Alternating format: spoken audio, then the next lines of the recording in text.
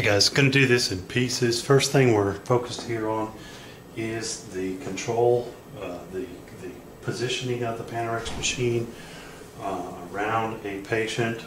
So I'm not sure if you can see these diagrams here. This top diagram, it is basically showing you that the patient's infraorbital meatal line has got to be running horizontal. Okay, so you're going to adjust the height here in order to get the infraorbital meatal line horizontal. And then the mid-sagittal plane in the second picture has to be vertical. And then you bring in, and I'll zoom out here for a second. Let's zoom in, there we go. That shows you the entire Panorex machine. What we have over here is the head clamp unit, okay? So you slide this device in and out with these buttons, okay? Until the front of the head clamp the patient's forehead is resting on the front of the head clamp, and then you can just turn this knob. Now you don't want to squeeze the patient's head necessarily.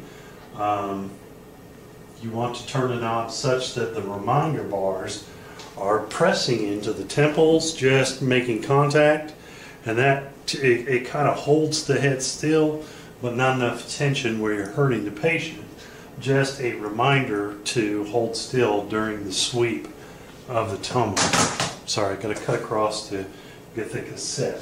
Now I'm going to pan out just a little bit. Let me just move the camera out just a little bit, and I'll show you how to load the cassette. Okay, the cassette is right in this thing. This is the stopper or the holder for the cassette. Here is our cassette. Okay, I'm going to put it in just like this. It's got a little track to run on. You just slide that in there until it latches right here. Okay, bring that into the frame for you. Now let me show you the parts. Obviously we've got a stationary anode X-ray tube over here. Okay, but this is a lead shield, except for it's got a vertical window or groove or a pencil shape carved into it. And what happens is, as the machine rolls around, I'll just press this button to show you. Oh, it's already at reverse cycle. I will cycle it through. So as the machine rolls around, let me reverse the cycle now. That's full cycle. I hit reverse. That's the tomographic sweep. And what it's going to do, if you're pressing the exposure button, is it's going to migrate the cassette through on this runner past that opening, the slit in the lead on the inside of this curve right here. So the cassette is actually going to glide past, and for every section that glides past, as it rolls, it's going to record a little pencil beam X-ray at each point along the jaw, and then merge that to the next portion of the jaw. So as the whole contraption rolls around the head, what you end up doing is you end up capturing the patient's, that would be their left side TMJ at the start of the exposure, and then it rolls around and captures all of this side of the patient's mandible, and then it continues to roll and sweeps through until you get the right side rami and TMJ on this side of the cassette at the end of the run. Okay? So that's how mandible Panorex works, but it starts with good positioning. So the first thing you do is you back this thing up here, okay? Open up the clamp, invite your patient in, and while I've got this open, I'll show you what it's going to look like. Okay? I'm going to drop this down. Now, the more you hold on to it, the faster it goes. So just hold the button down.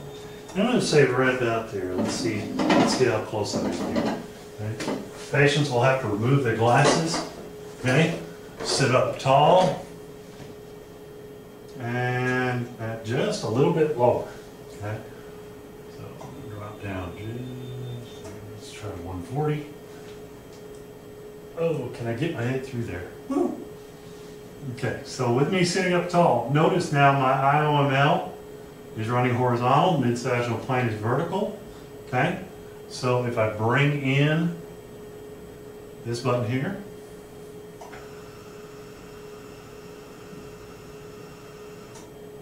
I feel like David Banner in the Incredible Hulk. Okay, and I'm just going to tighten those clamps in so I'm holding my head still. IOML running horizontal, mid-sagittal plane vertical. And if you're having trouble seeing that, you do like that, and then as you pivot the mirror, you can see how the patient is oriented in the machine. Okay, so that's what the targeting mirror is for. All right, I'm going to raise that back up so I can sit up a little bit here.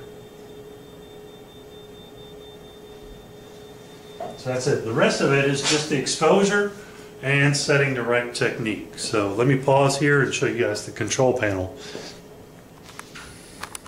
Alright, so this is our control panel for our Panorex. Okay, it's very simple. It's basically just got a KVP mass.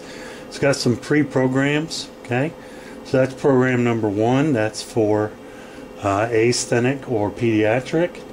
Okay, sthenic habitus or young lady of somewhere between 85 pounds and 150 pounds. Then as we go up, we're in 150 pounds up to 225 pounds, and then north of 225 pounds you want to use the biggest technique. So basically you're scaling your technique according to habitus, and you can see that the KV jumps from 74, and then you go to hypersthenic habitus and it jumps to 81. Okay? And you can also individually tweak the KV and the MA by the plus and minus buttons. Okay? And get some different selections there. So you basically want to match your technique up on your Panorex machine with the habitus of the patient. And then this is the expose button. Okay? You can also do a test. I believe you can do a reverse or a test sweep from here. Okay? And to do the exposure, you mash down this button and you hold it, and it's going to tell you how many seconds for the entire sweep. It's typically a 15-second sweep. So you got to hold that thing down for the entire 15 seconds. Always be watching your patient through the window as you're taking that exposure to make sure the patient's holding still.